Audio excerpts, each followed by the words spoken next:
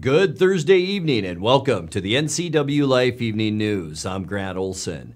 Before we get to tonight's top news stories, let's take a quick look outside our weather window. And a nice one out there today.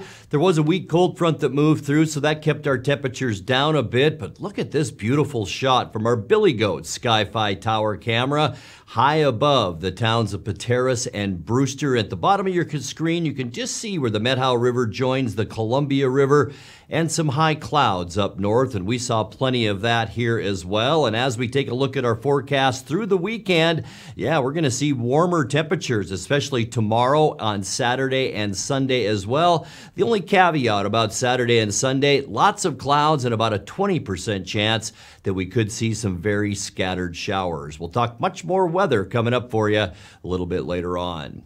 Now, a few of the stories we're following for you tonight. Governor Jay Inslee signed 3 gun bills yesterday that were passed by the legislature this year. Short-term rental codes adopted by Chelan County last summer must be revisited because the county adopted them without appropriate notice to the public.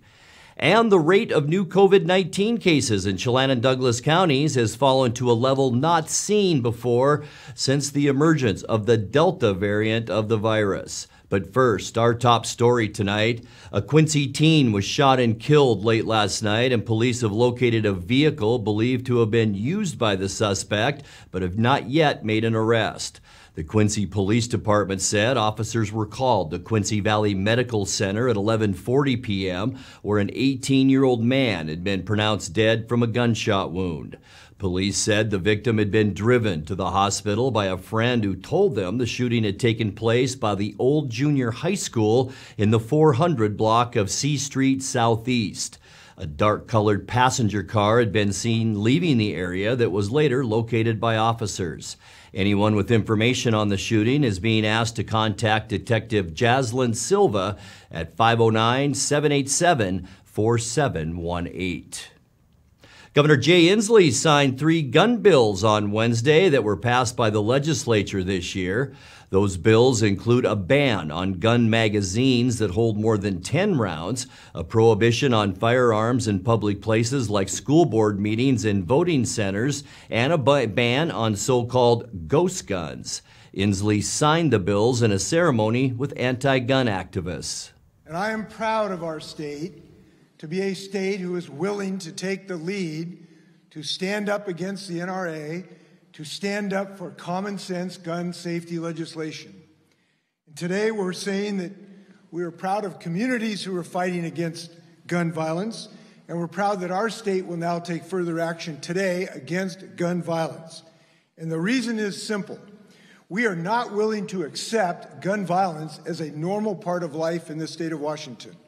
And we will not allow this scourge of gun violence to wash across our state without taking action. Today, I'm proud to say we're taking action against gun violence. Short-term rental codes adopted by Chelan County last summer must be revisited because the county adopted them without appropriate notice to the public. The Washington Growth Management Board ruled today that the county mischaracterized a substantial change in the draft code as a Scrivener's error. That change required existing operators of vacation rental homes to immediately comply with rules on occupancy, noise, insurance, and other issues, rather than giving them a grace period of up to 1 year. The Growth Management Board now says that change was substantial enough to require public notice and comment before county commissioners voted on the ordinance. The short-term rental rules remain in force, but Chelan County now has until September 26th to meet the public notice requirements. Well, the rate of new COVID-19 cases in Chelan and Douglas counties has fallen to a level not seen since before the emergence of the Delta variant of the virus. The Chelan Douglas Health District said as of Tuesday, the rate of new cases was at 124 per 100,000 residents over the previous 2 weeks. Back in January, that rate surged to more than 3,000 new cases per 100,000 residents. The Health District continues to offer free COVID-19 testing at the Town Toyota Center. COVID hospitalizations also continue to decline, and for the first time in months, there are currently no COVID-19 patients being treated in Central Washington Hospital's intensive care unit. Overall, there were 7 COVID-19 patients at the hospital as of yesterday. Well, when we come back, Alaska Airlines announced the phasing out of the Q400 prop plane, which serves Pangbourne Airport. Our Valley, Our Future has released its latest action plan. Family Health Centers of North Central Washington earned a leadership award this week from a statewide health organization. And Icicle Center for the Arts in Leavenworth hires a new director.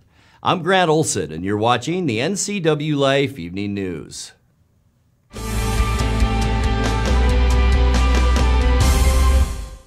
What is home? A place to gather, a place to grow, provide shelter for the ones we love, eat, drink, restore, build trust. It's a place to rest when the workday is done, a place to find quiet after a night of good fun. What an honor we have at Guild to help own, finance, create, pave the way to live in home. You love to help others. You need a solid career. You can have it all with help from Charter College. Our 10-month medical assistant program prepares you to work in healthcare settings like physician offices, rehab centers, and clinics. You'll learn to take patient vitals, assist with exams, administer injections, and maintain medical records. When you're ready to launch a rewarding healthcare career, visit chartercollege.edu because we work to get you to work. The best pizza in the known universe is right here in downtown Chelan, so come on up. For the best locally crafted beer and barbecue in Chelan, come on up. For the best down-home scratch country cooking in North Central Washington, you'll find it in Manson. Come on up. Come on up. Come on up. Come on up.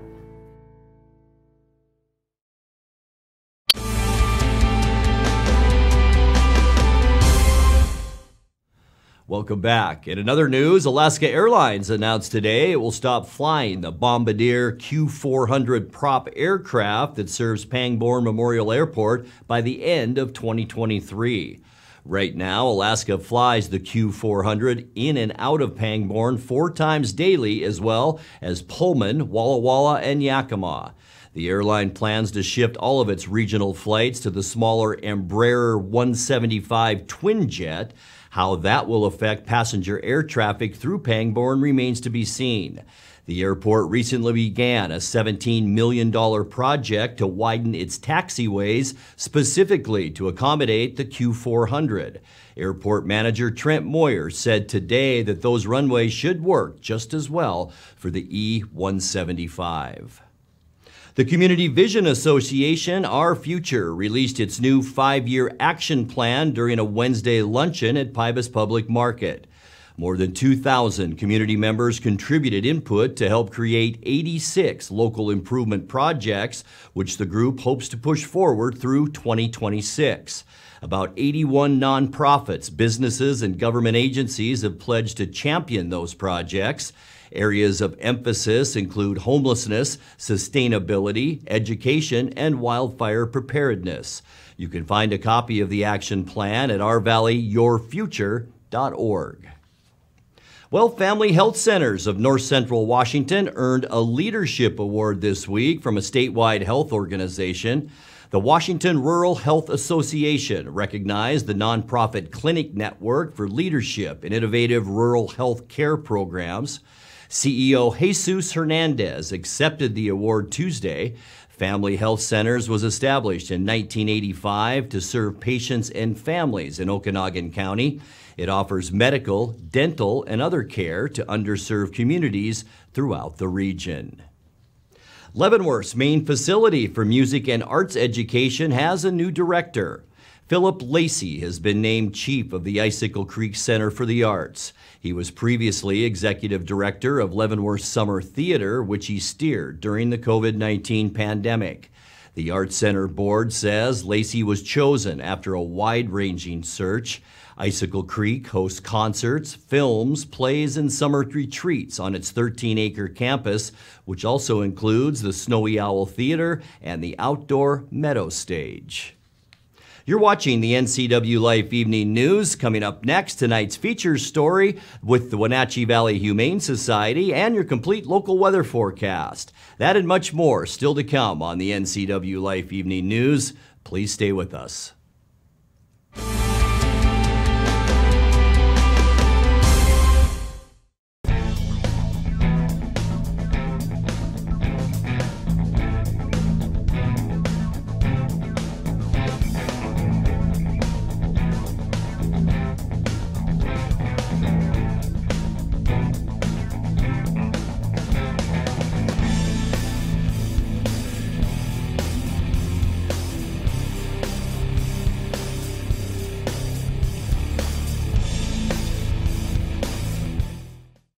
At D.A. Davidson in Wenatchee, they believe your investment success begins with a personalized plan.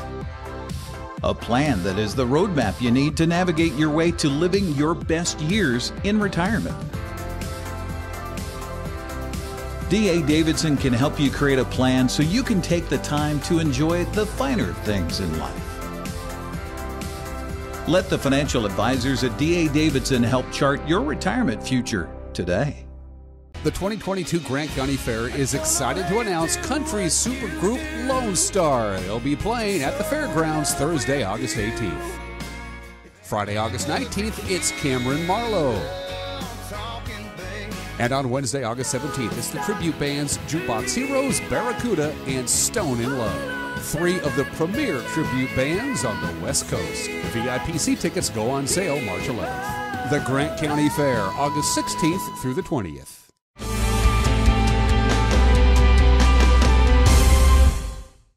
Welcome back to the NCWLIFE Evening News. Time now for our weekly Pause for Pets feature from the Wenatchee Valley Humane Society. Tonight, NCWLIFE's Rachel Mandelis reintroduces us to Maya the dog.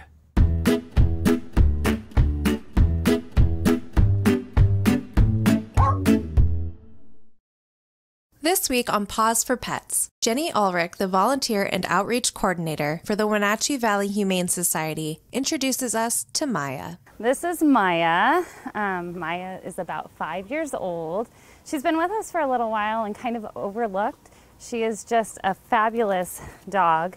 She's super friendly with her people, pretty engaging. She's easy to walk on a leash. She has lived with other dogs, but she didn't do well in playgroup here, so we kind of think that Maya's looking to be the only dog in a home. She's a little slow at sometimes to warm up with new people, so as long as she just has an owner that's really into her and just making sure that she gets that time to like settle in and kind of slowly introduce other people, she'll be a really, really great dog. She is so sweet, so cute, and just waiting for her home. If you are interested in meeting and adopting Maya, the Wenatchee Valley Humane Society is located at 1474 South Wenatchee Avenue and is open Monday through Friday, 11 a.m. to 1:30 p.m., 2:30 p.m. to 6 p.m., and Saturday, 11 a.m. to 1:30 p.m. and 2:30 to 5 p.m. Give them a call at 509-662-9577 or visit their website at wenatcheehumane.org.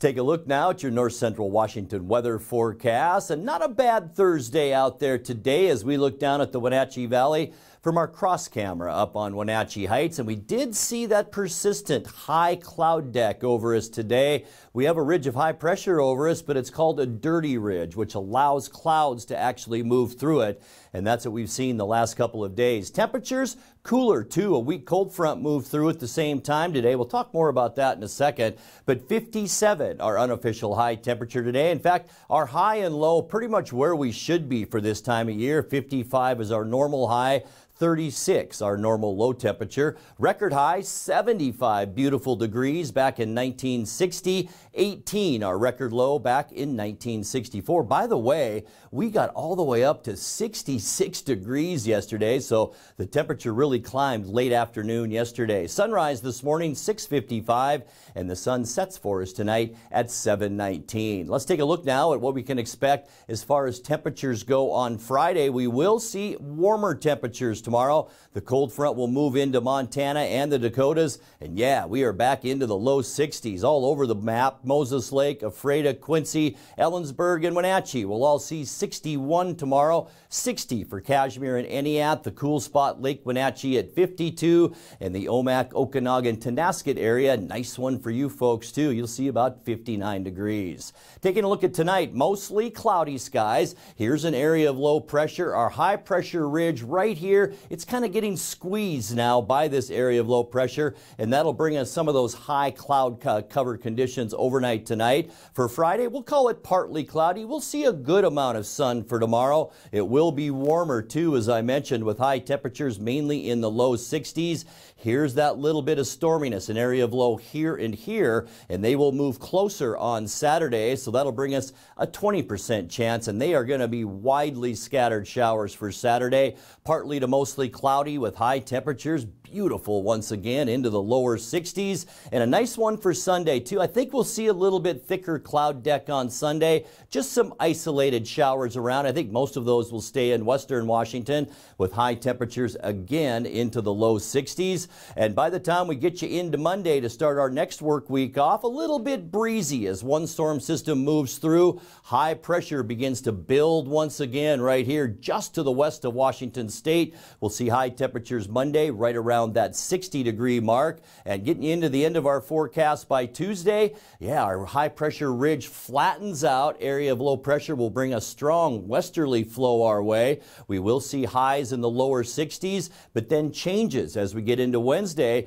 with much cooler temperatures, a 20% chance of showers. High pressure will intensify, but on the back side of that, here's that storm system that could bring us just those scattered showers on Wednesday with high temperatures by then back down into the mid-50s. Take a look at that 7-day forecast. 38 overnight tonight, 61s for Friday, Saturday, and Sunday. As I mentioned, the only caveat Saturday and Sunday, about a 20% chance for scattered showers both days. Back to mostly sunny skies on Monday and breezy conditions. We'll see a high Monday of 60 degrees. Beautiful for Tuesday, mostly sunny and 62. And by the time we get to the end of our forecast Wednesday, once again, another weak storm system moves our way. Mostly cloudy, a 20% chance of rain with high temperatures around 56. And that's a look at your local weather forecast. Coming up next, tonight's sports report with Eric Granstrom and more as the NCWLIFE Evening News continues right after this.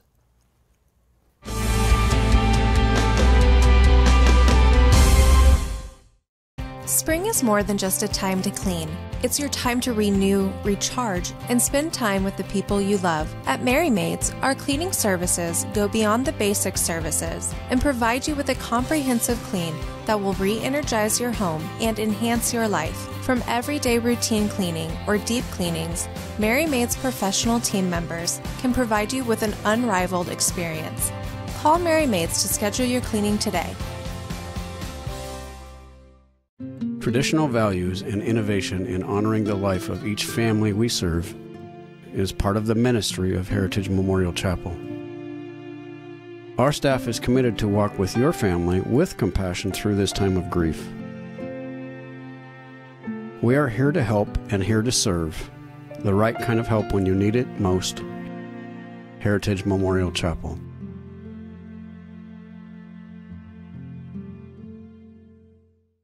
NCWLIFE really does a great job of exposing our brand. It's a little scary at first, right? You're just throwing money out there hoping it comes back.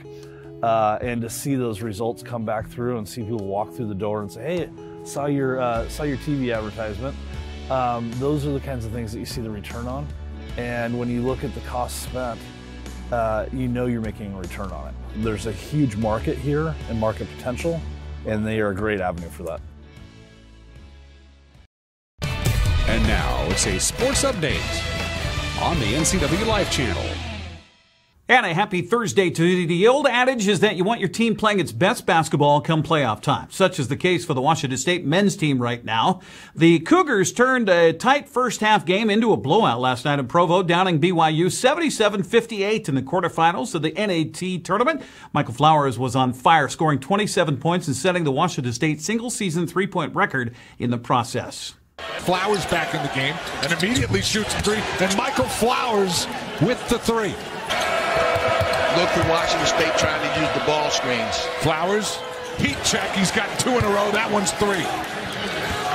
He's being much more aggressive right now with the basketball when he's coming off the ball screens. Flowers inside, and Michael Flowers is starting to take over. The lead is just three. Ty Roberts nails a huge three. Maybe he heard you. Roberts. Big shot by Tyrell Roberts. Their athleticism and their relentlessness in going after every rebound. Flowers for three. Count it! And he was fouled. And Michael Flowers is now the new single-season three-point record holder for Washington State. That is a tough shot. Flowers again. Another contested three. This one's good again. These two guards have put on a show for the last 5 minutes.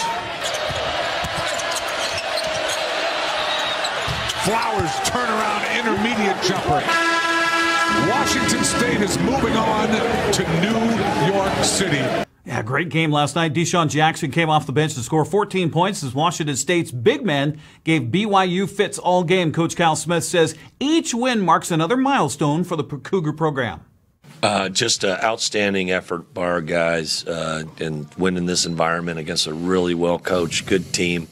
You know, the initial 4 minutes I was very concerned because they came out with such an initial punch with Traore and Lohner, and we were able to withstand that and got some good efforts from Deshaun Jackson coming off the bench, and then Mike and Ty had a really strong second half and really saw through the game. And we were probably our season low for turnovers, I imagine, and just played probably our best game of the year and our biggest game of the year. So that's really exciting.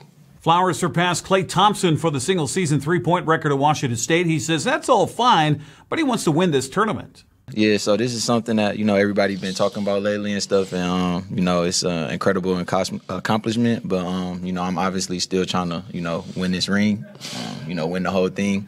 But, you know, Klay Thompson, you know, that's an amazing shooter, one of the best shooters that the game has ever seen.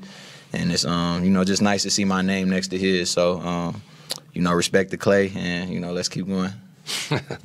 Washington State moves on to Madison Square Garden for the semifinals next Tuesday against Texas A&M. The game will start at 6:30 on ESPN2. Well, the Gonzaga men's basketball team set for the Sweet 16 of the NCAA tournament today. The Zags are facing Arkansas in San Francisco.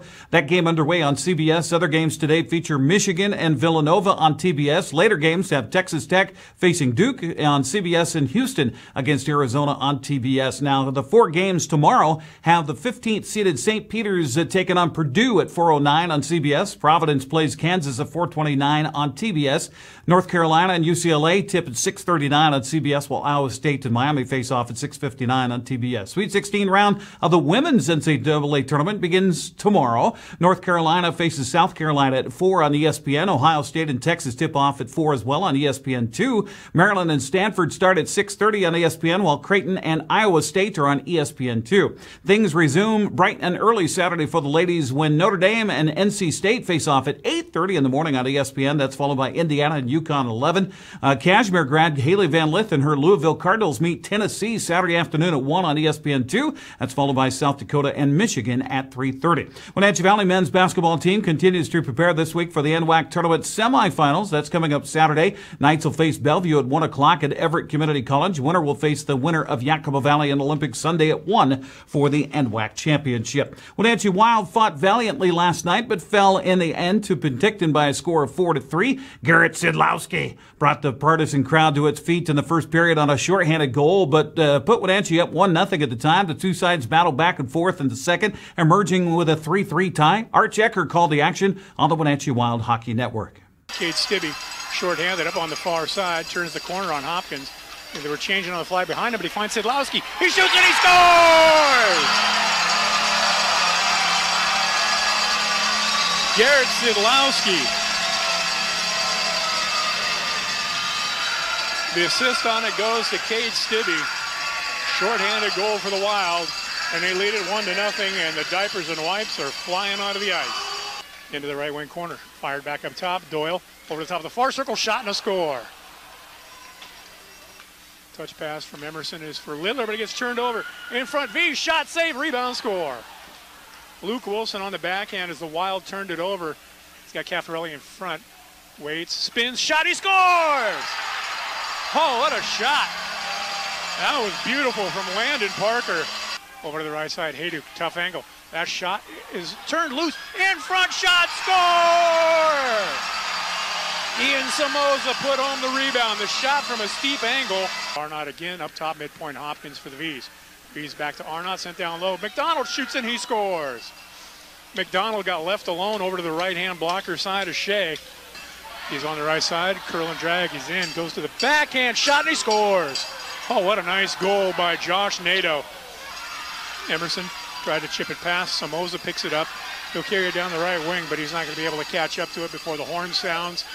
And the Penticton V's are able to escape with a 4-3 victory. Besides Garrett Sidlowski, Landon Parker and Ian Samoza score goals for Wenatchee, but not enough. Wild now head north of the border to wrap up the regular season tomorrow at Trail and Saturday at Cranbrook. Checking the prep scoreboard and schedules presented by Les Schwab. First of all, in baseball yesterday, Lake Roosevelt topped Okanagan 7-6, while Omak tied Tenasket 4-4. Today, Manson travels to Bridgeport. Ephrata blanked West Valley of Spokane. In softball yesterday, 10-0, while Tenasket topped Liberty Bell 6-5. Today, Cascades hosting a doubleheader against Brewster. West Valley plays Wenatchee at Walla Walla Point Park in 2 games. Lake Roosevelt hosting Okanagan in a single contest. Boys soccer yesterday. Actually, the schedule for today, Kashmir plays at Omak. Chelan's hosting Quincy. Oroville's visiting Manson. Cascade traveling to Royal coming up at 6. That's a look at sports news. I'm Eric Granstrom. Grant, back to you. Thank you very much, Eric, and go Zags today. Well, as we leave you tonight, a reminder. Drivers with studded tires on their vehicles have a week to get them off or face a fine. With no major weather systems in the forecast, an extension of the March 31st deadline for removing studded tires is unlikely to be extended. Anyone with studded tires on their vehicle after the deadline face a fine of up to $136. The Washington State Transportation Commission estimates that studded tires do $20 to $29 million in damage to state highways each year. The commission says damage to city streets and county roads is $1 million more. Now let's check in with Dan Kuntz for a look at what's coming up tomorrow morning on Wake Up Wenatchee Valley. Dan? Thanks, Grant. On a Friday edition of Wake Up Wenatchee Valley, we're going to get your weekend going with a great conversation with Jeremy Anders, the general manager of the Wenatchee Valley Super Oval. We're getting close to turning fast and driving left. Or is it driving fast and turning left? Jeremy will straighten that out. We'll talk WVSO, and we'll have a weekend weather forecast, and we'll also talk about Gonzaga basketball. Go Zags, beat them Hogs. Wake Up Wenatchee Valley live tomorrow morning from Studio 7 at 7 a.m. Grant, back to you. Thank you very much, Dan. And that will do it for our newscast tonight. For more on these stories and other news from around north central Washington, you can find us on Facebook or our website at ncwlife.com. And remember, if you see news happening, we'd like to hear from you. You can send us an email at news@ncwlife.com or give us a call at 888-6295. I'm Grant Olson. Thanks for joining us, and have a great night.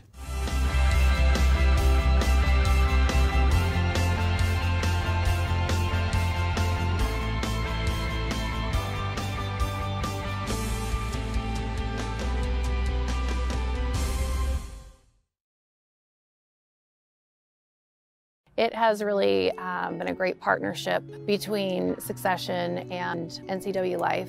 It's not always easy to sit in front of a camera or a microphone, but you guys have made it a really nice process. News, weather, and sports. It's all here weekdays at 5, 6, and 10 on your local news source, the NCWLIFE channel.